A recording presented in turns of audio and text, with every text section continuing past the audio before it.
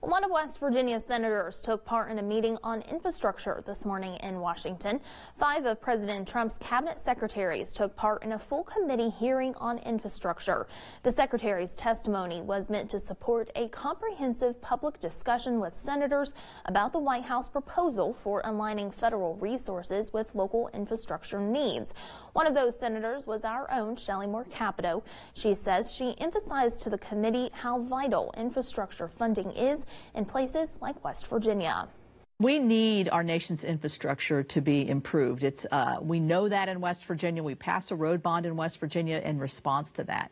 Roads, bridges, pipelines, our airports, our train systems, our broadband deployment in this country is not where it needs to be. And certainly in West Virginia, in rural areas, we're really falling behind.